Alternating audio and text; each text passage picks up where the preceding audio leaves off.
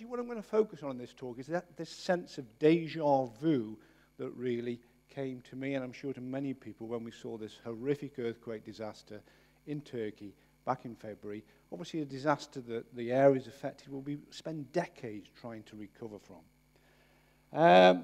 Let's just remind ourselves of those events. So February the 6th, 2 earthquakes. The first earthquake, the larger of the two, occurred about 4:15 in the morning, when unfortunately a lot of people obviously were in buildings, in bed, hence the death toll linked to the earthquake, or one of the reasons. And the second earthquake occurred slightly later in the day, about 1:25 in the morning, slightly smaller earthquake. And they impacted particularly, as you know, on southeast Turkey, northern Syria. Those are the 2 earthquakes I'm going to be talking about, February the 6th.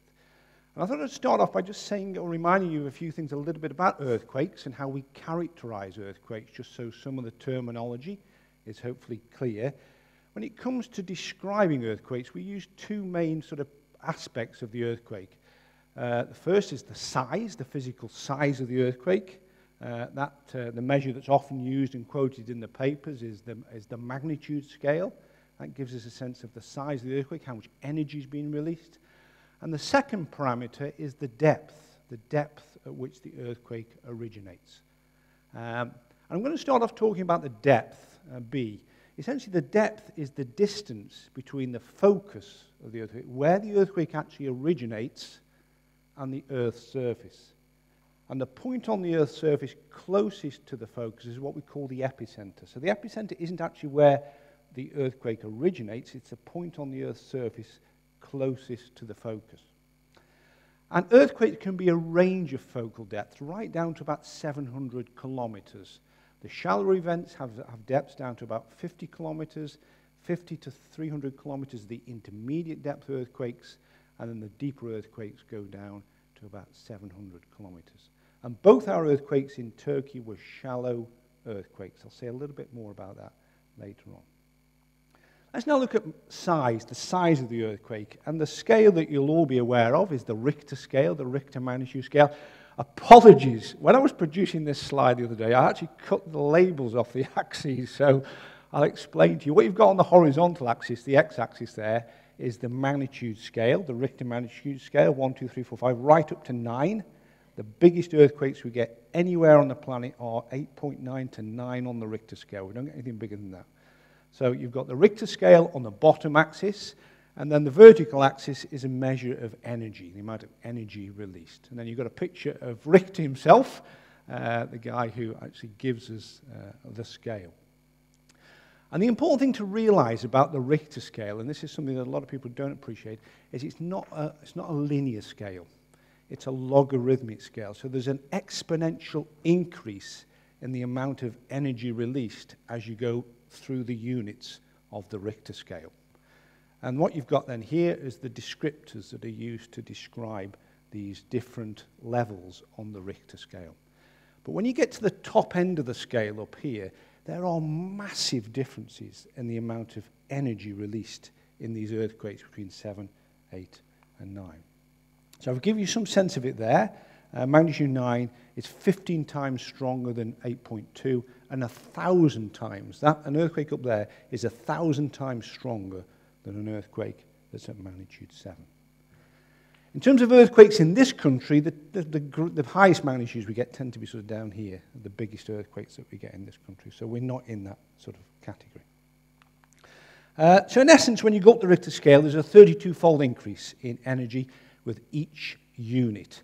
And I used to use this sort of analogy for students, trying to help them to visualize this.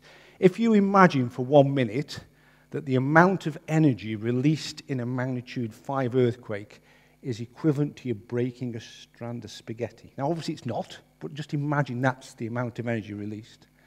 And to simulate a magnitude 9 earthquake, you've got to go from breaking 1 string of spaghetti to bringing over 1 million strings of spaghetti.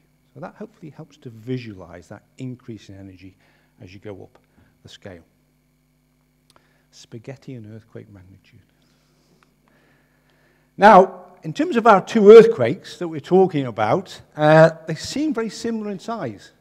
But actually now we know that actually they're very different in terms of the amount of energy released. The first earthquake was almost 3 times bigger than the second earthquake, even though the magnitudes seem quite similar, because of that logarithmic effect.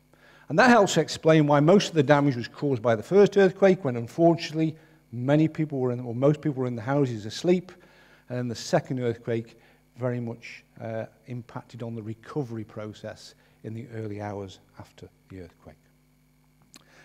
Okay, let's now move on and put those Turkish earthquakes into some sort of global picture. And what we've got here is an earthquake, a map of earthquakes recorded around the Earth over a 100-year period. And you'll see that we've got them characterized according to depth. That color shading relates to depth. So you only get a sense of that range of depths of earthquakes around the planet. And there are 2 main belts of seismotectonic activity on the planet. Earthquake activity, volcanic activity. The first one, as you're probably aware, surrounds the Pacific, the so-called Circum-Pacific Ring of Fire. That accounts for about 75% of all the earthquake energy, seismic energy that's released on the planet is in that tectonic environment. The second major belt that people tend to sort of often overlook is what's called the Alpine Himalayan Collision Zone, which extends from the sort of Azores over here, the mid-Atlantic ridge, through the Mediterranean, over into the Middle East, across here into China. That's called the Alpine Himalayan Collision Zone, and it accounts for around about 17 to 20% of global seismic energy release. So those are the 2 main belts. And of course, our earthquake in Turkey is occurring here in the Alpine Himalayan Collision Zone. They are very different tectonic environments. And I'm sure you're all aware that that global distribution of earthquakes relates to plate tectonics and the fact that the Earth's crust is divided up into a number of major and minor plates that are moving relative to one another, and stresses and strains accumulate along those boundaries and generate the seismicity of those tectonic environments. We've been talking about those zones and in other parts of the world as well. Now, we talked about the Pacific and the Circum-Pacific.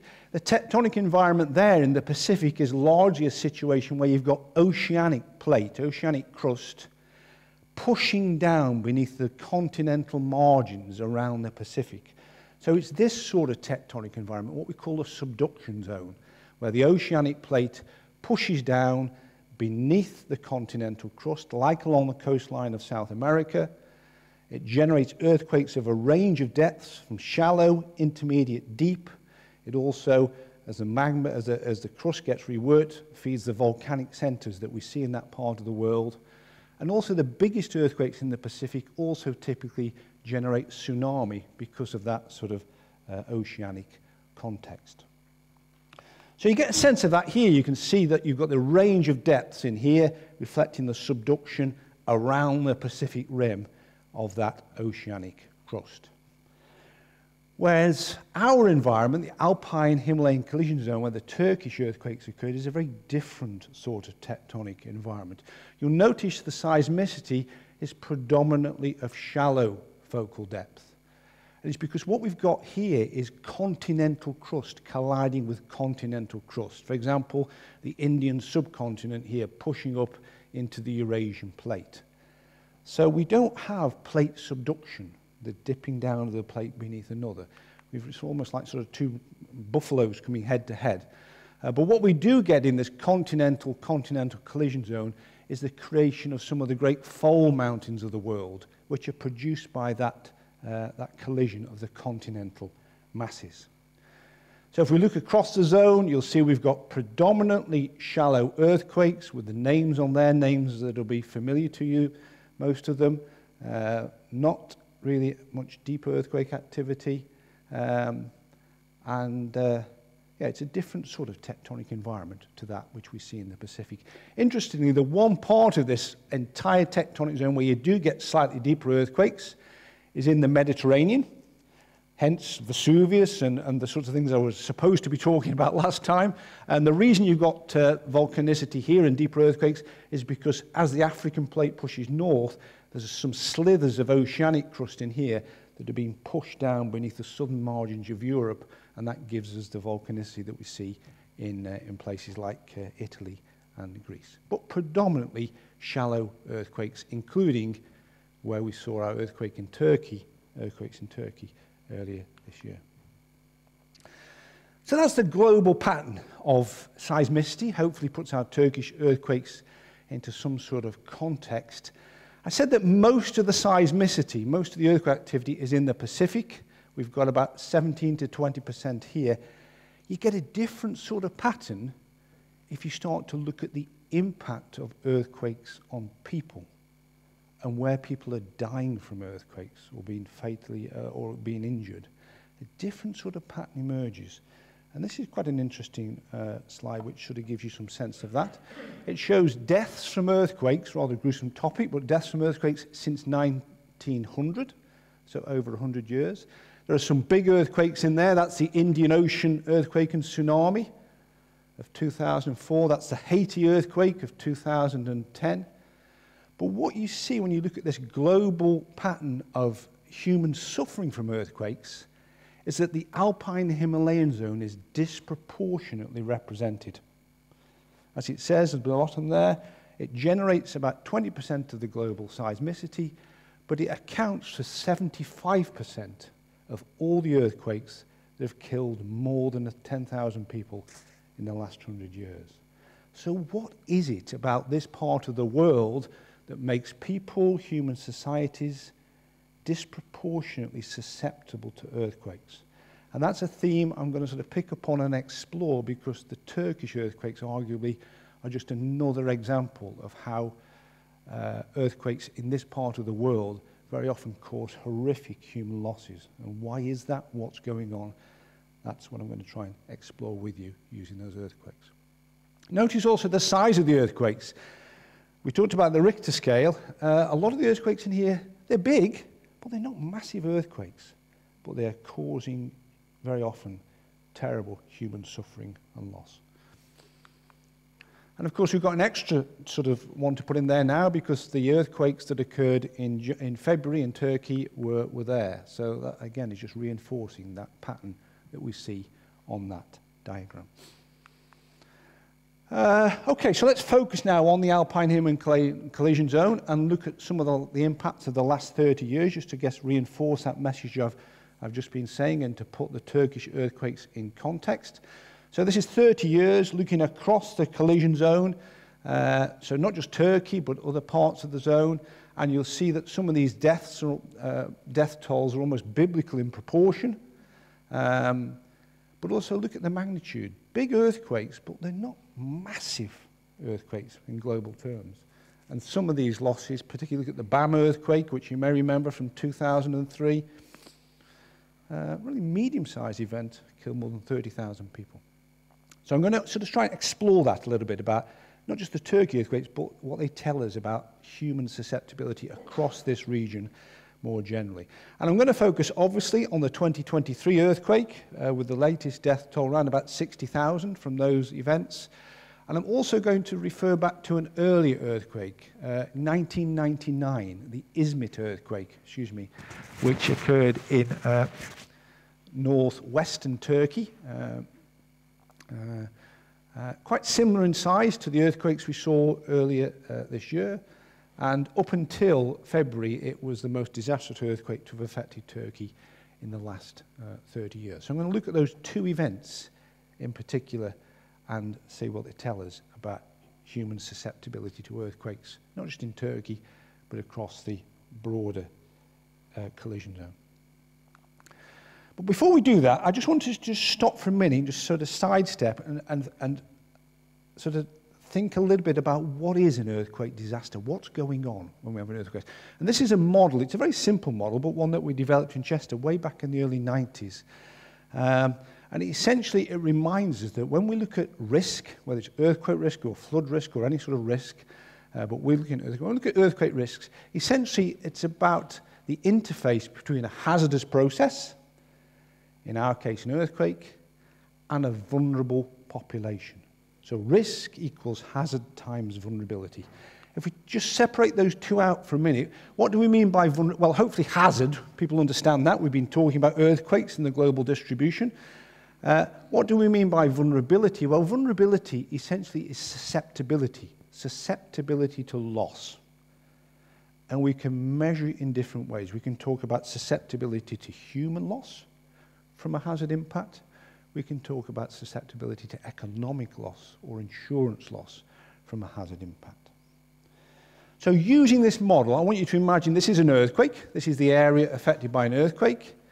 This is maybe a town or a city or a village that's potentially susceptible to that earthquake. Now, in that scenario, earthquake doesn't impact on the town or city. Let's imagine it's occurred in the middle of the Atlantic Ocean. I get an alert, it comes through on my phone, earthquake, interesting, but it's not creating any sort of risky situation. It's an interesting geophysical phenomenon, but it's not going to impact on people. Whereas here, the earthquake does impact on the population. And that's when we're looking at the situation of risk, and when the risk becomes a reality, losses. And the magnitude of the losses in here, or the magnitude of the risk, will depend partly on that, the size of the earthquake, but also very much on that, the vulnerability of communities, of individuals, and how that's constructed. Now, when I was at university in the 1980s and we looked at risk, all we ever talked about was that. Managing earthquakes, controlling earthquakes, predicting earthquakes, building buildings to resist earthquakes. We didn't really talk about that. But those two components. And I find it's quite a useful model because it reminds me you can take the same earthquake, the same physical process, and you can model it impacting on different communities around the world, and the same earthquake creates different risk scenarios. Not because the earthquake's changed, but because that's changed, people's vulnerability. And that's something which I think the Turkish earthquakes provide us quite a timely reminder of, as hopefully I'll be able to illustrate in the talk. So let's now turn to the Turkish earthquakes. And I'm going to begin, excuse me, by looking particularly at hazard. Let's look at the hazard, the context of the earthquakes in Turkey, before we then move on to look at vulnerability. But I'll try and keep coming back to this model with reference to what happened in February. So in terms of hazard, this is the sort of, we looked at sort of tectonics at a global level. This is the tectonics now of the Middle East. And it's a great region from a tectonic perspective because it's got everything. It's got every sort of plate interaction you can imagine. You've got the Red Sea here, where new oceanic crust is being created. That's pushing plates apart. And that's pushing the Arabian plate in a sort of northeasterly direction.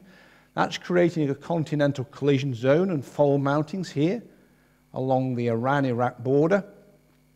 And it's sliding along the Dead Sea fault system, which is a fascinating fault system that runs up through Jordan, Israel, the West Bank, Lebanon, Syria.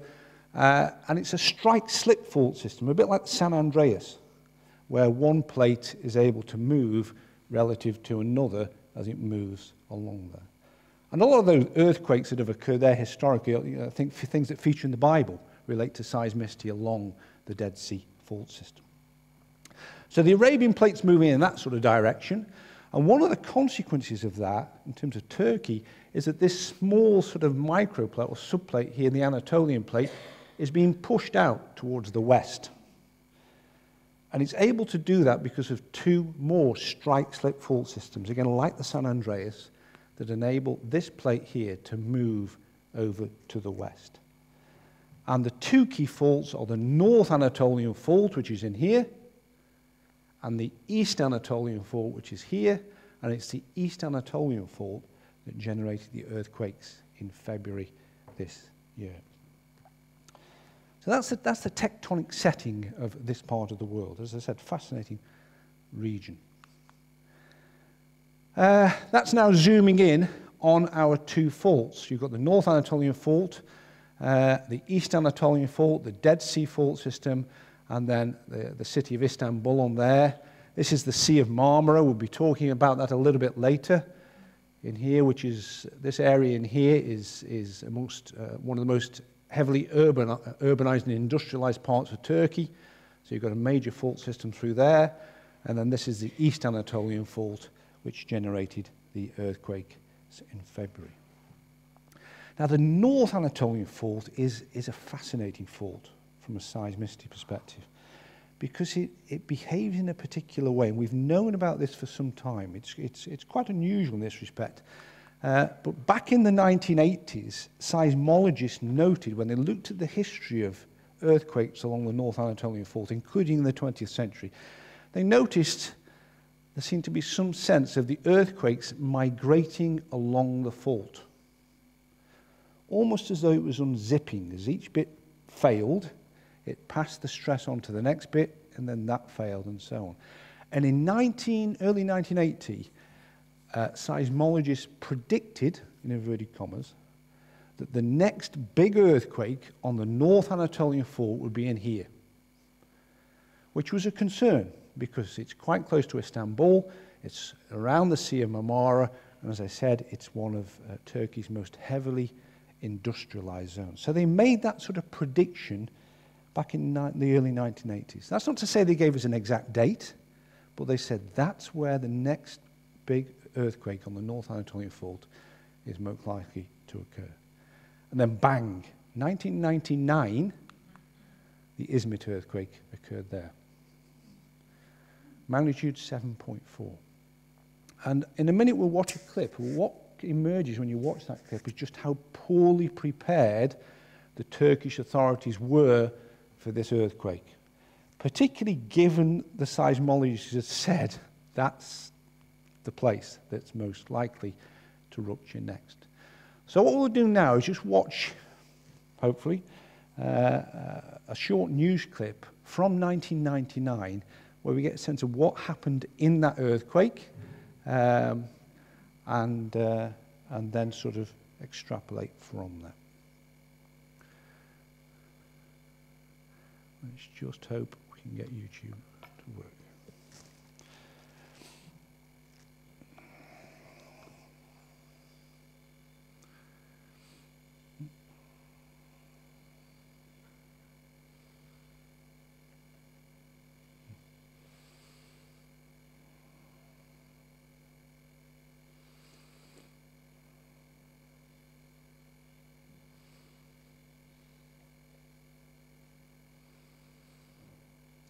Now, this is obviously news reporting. Some of the scenes that, if you're particularly sensitive, so then there's pictures of body bags, and I'll just warn you. So this is from 1999. Crumbled homes, muddy streets, and an odor of death below. It's the aftermath of the worst earthquake in Turkish history. Searchers keep sifting, but hope of survival has passed. We are very sorry. All of our family, friends are dead. This is downtown Gölcük. Twisted metal and concrete are everywhere. When this apartment building collapsed that I'm in front of, the people inside were trapped. Their bodies have yet to be recovered. Oil-covered rocks line the Sea of Marmara. Thousands died here. Some buildings even toppled into the sea. Their water system is completely down, and they're actually taking water right now from a lake, and they're drinking raw lake water. We saw a lot of lung problems, breathing problems, because people was exposed to the rain. Not only are survivors exposed to the elements, but very few had insurance. Most will have no legal recourse to sue builders accused of cutting corners and shoddy work. Same builders make twice buildings. All of them are collapsed. He's a murderer. He is a murderer. Legal accountability is just one step. Survivors must secure permanent shelter, find a steady food supply, overcome disease, and rebuild the infrastructure of entire cities. So that was 1999.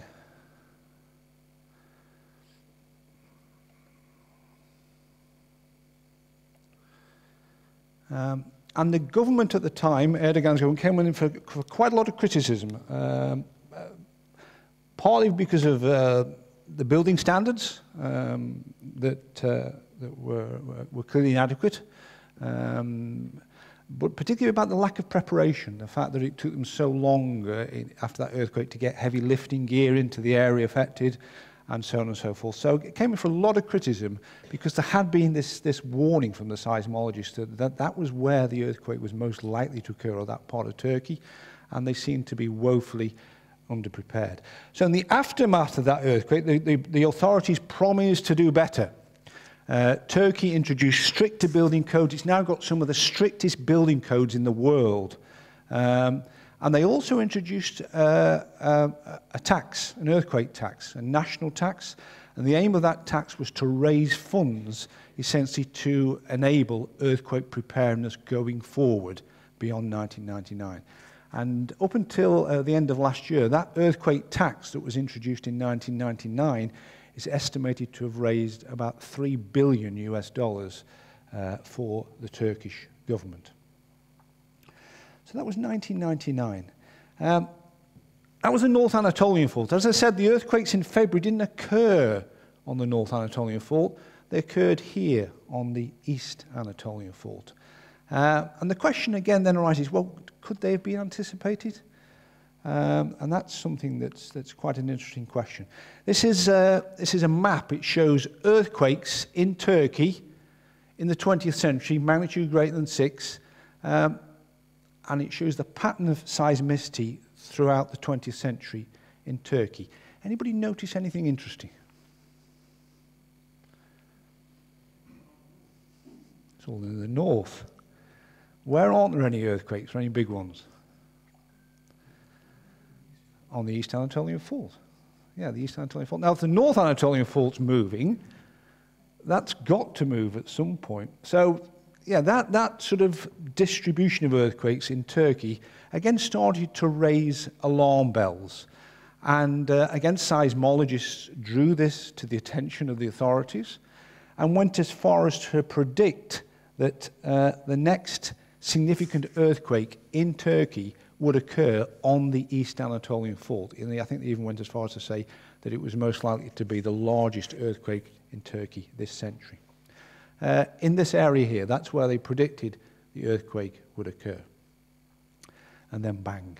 February this year, that's exactly where the earthquakes happened. Those are the two ruptures, the East Anatolian Fault and an offshoot of that. This section of the fault last ruptured, I think, 1893. So, again, history shows us it can generate big earthquakes.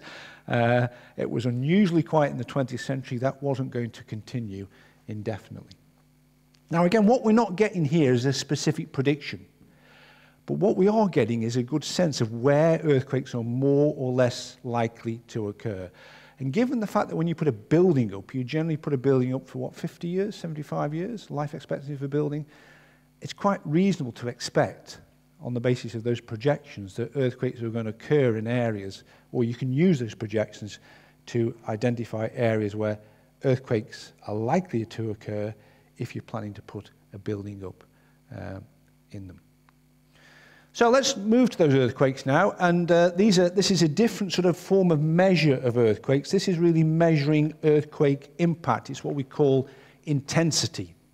So every earthquake has a single magnitude measurement, that's the amount of energy released, but every earthquake has lots of intensity measurements, and those essentially provide a sense of the severity of the shaking around in the earthquake epicenter and around the earthquake epicenter. And it can be everything from, I found it difficult to walk, to my whole building collapsed. But essentially, these are maps that show the distribution of the shaking from the two earthquakes in Turkey in February. The larger one over here on the left-hand side, where you can see the severity of shaking extending along the fault, but then gradually dissipating as you move away, but with some significant shaking here in northern Syria. And then the second earthquake, slightly more localized shaking because of its smaller magnitude. Interestingly, sometimes the shaking dies off and then you get a secondary peak of shaking. That can be for a whole range of factors. It might be because of building standards, it could be because of the subsoil, because subsoil very much influences how severe the shaking is in one area compared to another. And the earthquakes, again, led to all sorts of questions. And the inevitable question was, why did so many buildings collapse? That was the first question. Why were so many buildings so badly built, including public buildings, hospitals, schools, and so on and so forth? So that was the first question that was fired at the government. Particularly many modern buildings, reinforced concrete structures. It was a big earthquake, but too many modern reinforced concrete structures experience failures like that. As I said, bear in mind, Turkey has got some of the most stringent building regulations in the world. It is possible to put up buildings that will resist earthquakes. This is an example from the earthquake. You've got the fault line is running through here. You can see the displacement in the road. So the fault is going through there. This building's very close to the fault. It's obviously taken quite a hit, but it's resisted the earthquake. Presumably that building was put up in accordance with the building codes, whereas those buildings, or that building, was not. So lots of questions about building standards and what's gone wrong in Turkey. Why haven't the lessons of 1999 been learned? And then the second area of criticism of the government was again about preparedness. There were too many scenes like this and the poor emergency response.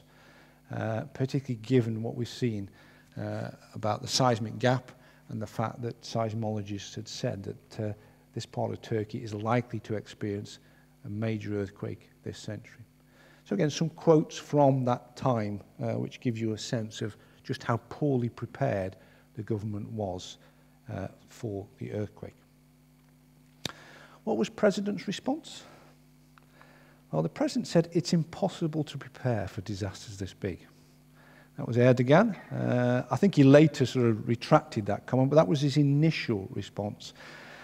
Seemingly trying overlooking the fact that arguably the disaster was so big because they didn't prepare. And had his government prepared better, then the disaster wouldn't have been so big.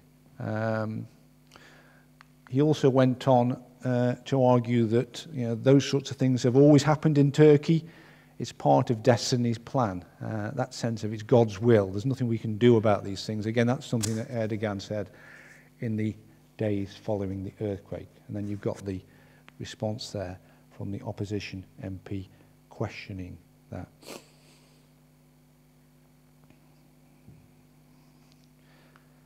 And that response from President Erdogan, we've seen so often from political leaders when you get these sorts of things happen. They try to blame the environment. They blame the earthquake. It's natural. There's nothing we can do about these things.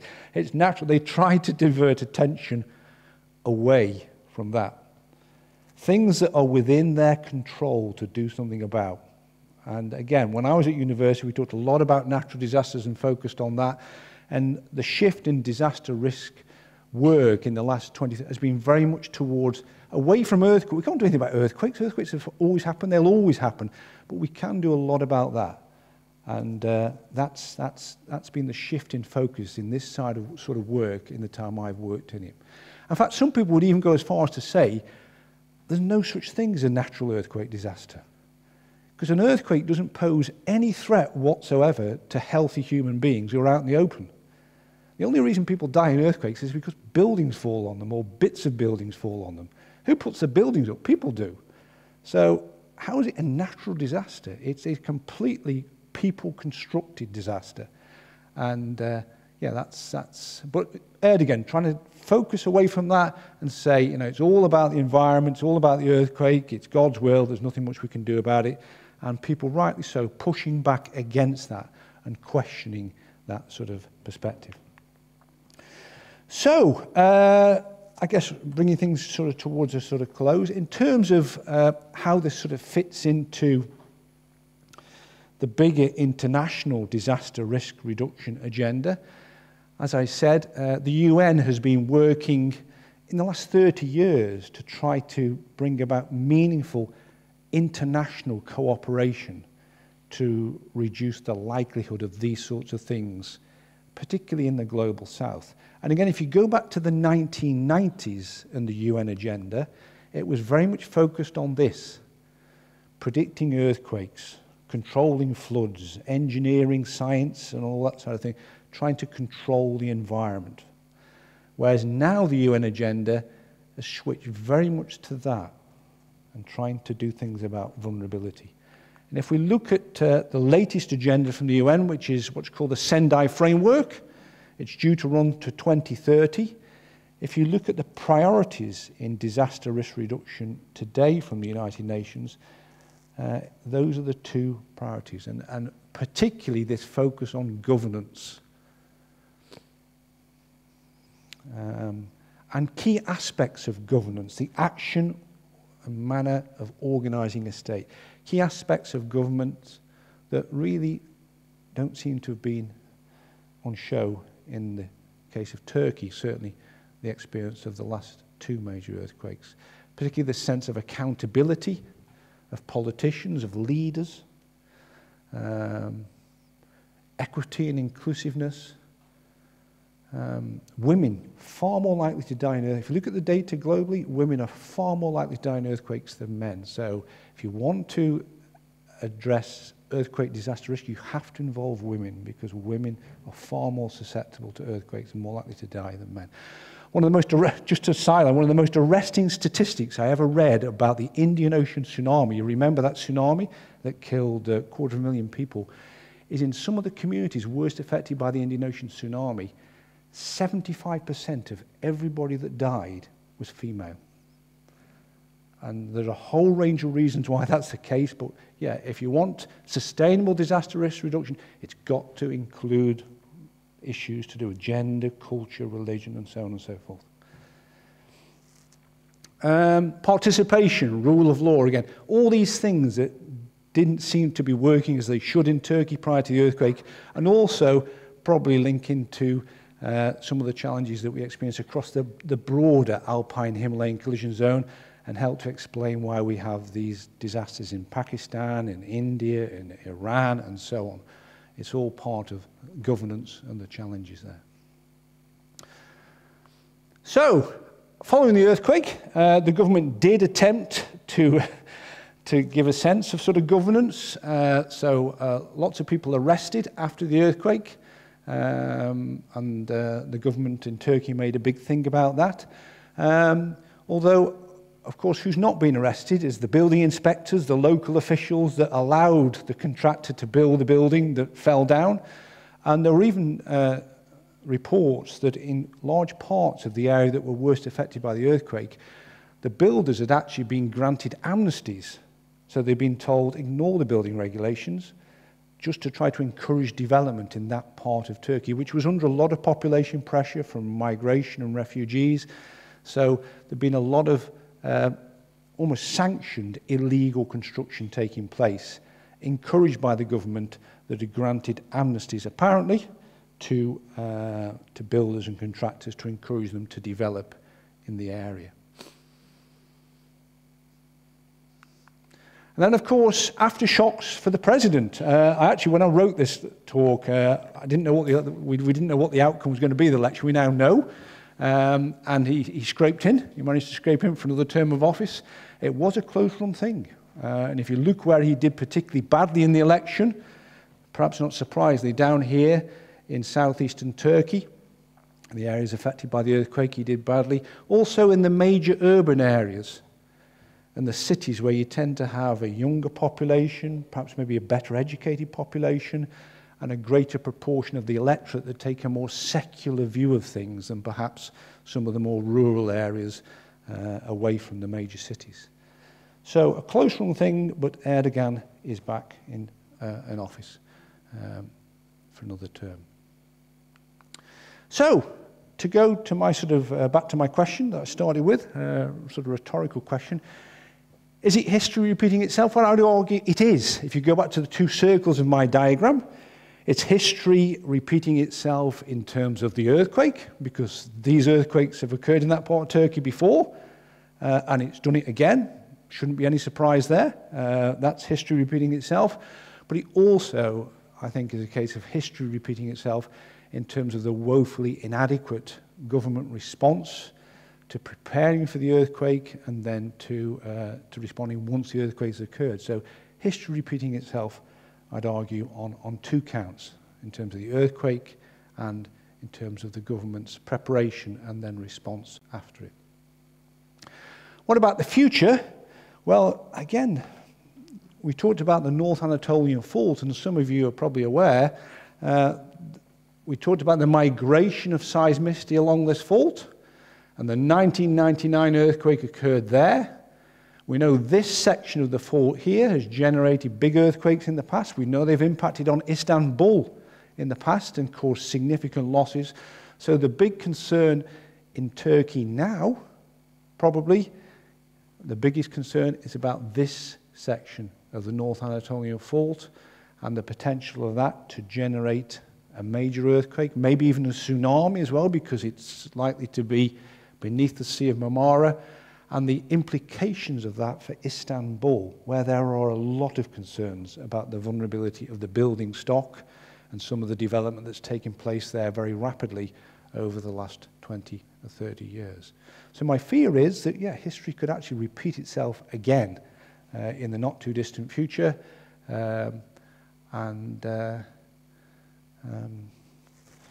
yes, hopefully not back talking about that. So, thank you. Thank you for your... I'm happy to take any questions you might have.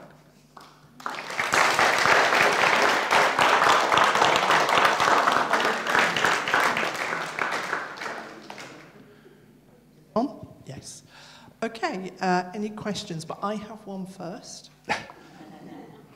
It's the advantage of being the woman with the microphone.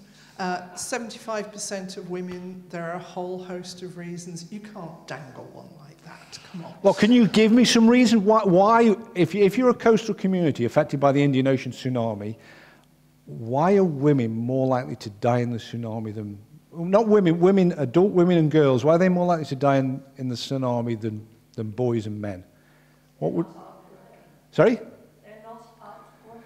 So they're more likely to be in the home. Okay, that's good. So that's why women are more likely to die in earthquakes, because they're more likely to be in the home when buildings collapse. Okay, that's one reason. Another reason?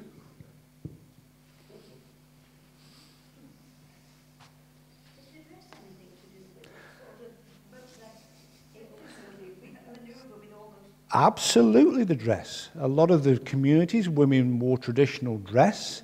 And a tsunami isn't just water, it's full of garbage and, cars and bits of tree and shopping trolleys, and the women's attire dragged them down and got caught in the water. And of course the women were likely to be modest and less willing or even able to take clothes off, whereas, perhaps the boys and the men would feel less reticence in that regard.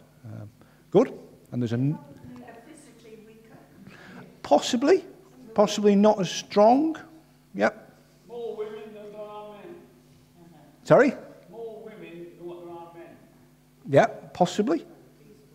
There's something else the women can't do, or many of them do, the men and the boys.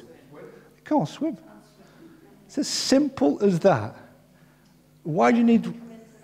You don't need to... Why do girls need to swim? The boys need to swim, because they're going to help on the boats and blah, blah, blah. So... Absolutely.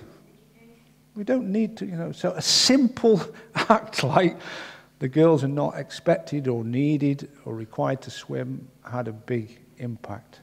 And then the other thing that particularly impacts on women in earthquakes is they tend to be the carers. So they're more likely to have children in the home. So they get delayed in their evacuation, trying to help children, looking after elderly parents. All these things help to explain why women are more likely to die in earthquakes and died in the tsunami. Okay, we have a question here.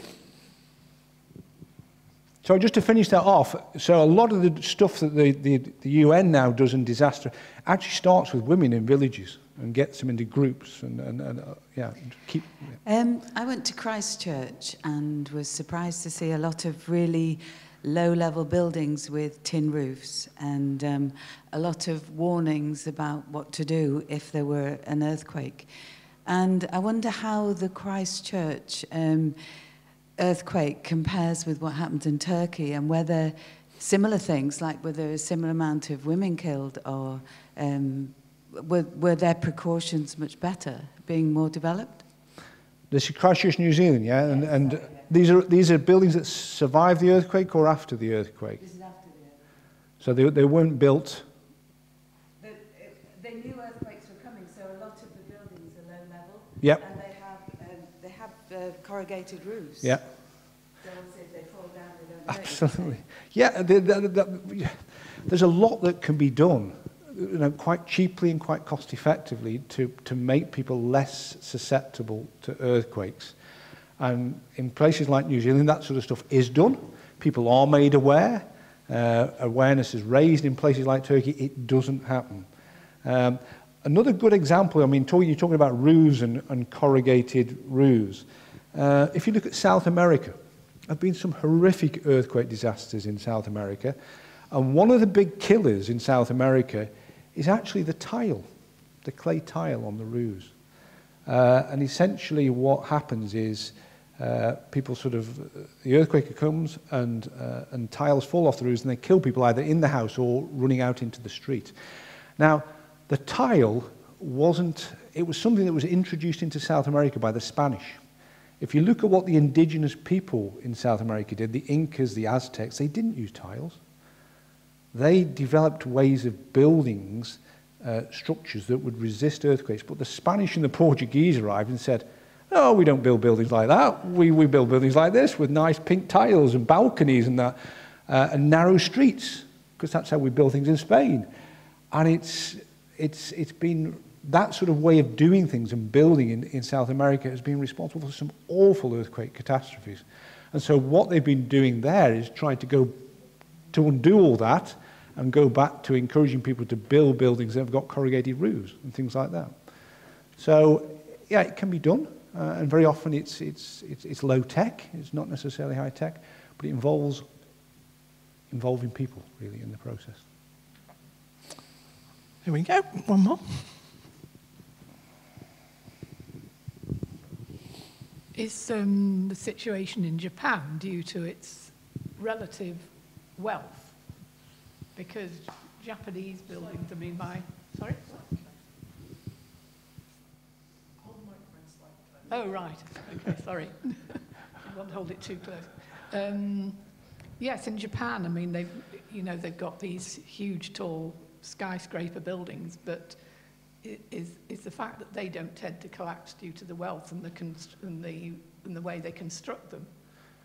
Very much so. Tokyo, I know my husband talked about being in Tokyo and being on the 24th floor of a hotel and the building shaking, but it never fell down. Yeah, very much. I mean, obviously Japan, a very wealthy country, so two sides really. They do have quite a sophisticated earthquake warning system in Japan, which is designed to provide a warning. Again, people often get earthquake warnings misunderstand. An earthquake warning isn't going to stop the building falling down. The idea of the earthquake warning is to allow people to get out or to take shelter. But if the building's badly put up, it's still going to fall down, whether you give people a warning or not. But Japan's got that sort of, it's got both the warnings, and then it has these national preparedness days where they rehearse what to do when the warning goes, particularly in the schools, just like we rehearse fire alarm drills. But they've also got the money to spend on the infrastructure, and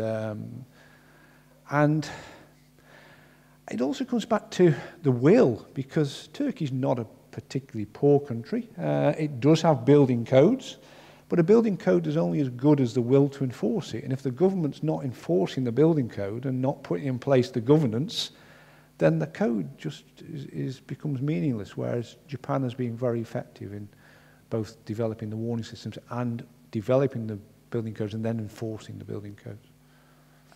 I have a friend in Tokyo, and their properties are built new and then demolished after 70 years and rebuilt because of the building codes. And therefore, if you buy a new house in Japan, the value goes down and down and down. Does it? Yeah. Yeah. Totally it astonished me. It was totally the opposite. Yeah. Yeah. Yeah. Any more questions? Yes, Janet. You remind me that I believe when we were in Istanbul, we were told that, I think it was the Blue Mosque, was actually built to be earthquake resistant and had actually suffered earthquakes and survived. So clearly there are traditions in Turkey which do enable them to build earthquake-proof buildings. Yeah, there are these traditions and they exist across the Middle East. So these traditions, and I mentioned in South America, nobody taught the Aztecs or the Incas how to build earthquake-proof structures, but there's no doubt they were aware of earthquakes and earthquake forces, and they developed ways of building, grand stone structures, but also rural dwellings that would resist earthquakes. This just developed within the society, maybe over a number of generations. And it's the same, with some of the big stone structures that you see in the Middle East. The architects knew about seismic forces and how to put up structures that would resist. It's not just the big structure. If you go to Pakistan, the earthquake which occurred in 2000, I forget the exact date, but there's a traditional way of building with adobe, with mud brick in Pakistan. And again, in some of the communities, people developed a way of building with mud brick with a lattice, a wood lattice within the structure that gives the building the resistance to shearing forces. Nobody told them to do it. It just became ingrained in the way of doing things. But all too often, those cultures either don't exist or they've just got lost, particularly as people have moved to using new building materials like concrete and steel and don't really know how to work with them, and choose to ignore the building codes which tell them how to work with them and how to use those materials. But yes, there's lots of evidence of the people in previous centuries have responded more effectively sometimes than governments seem able to do today in terms of building earthquake-resistant structures.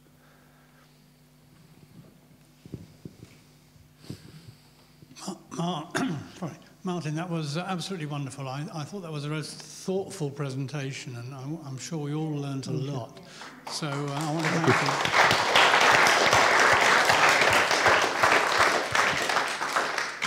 you. And as a final comment, I just wonder what governments anywhere, including here, are well prepared for predictable disasters.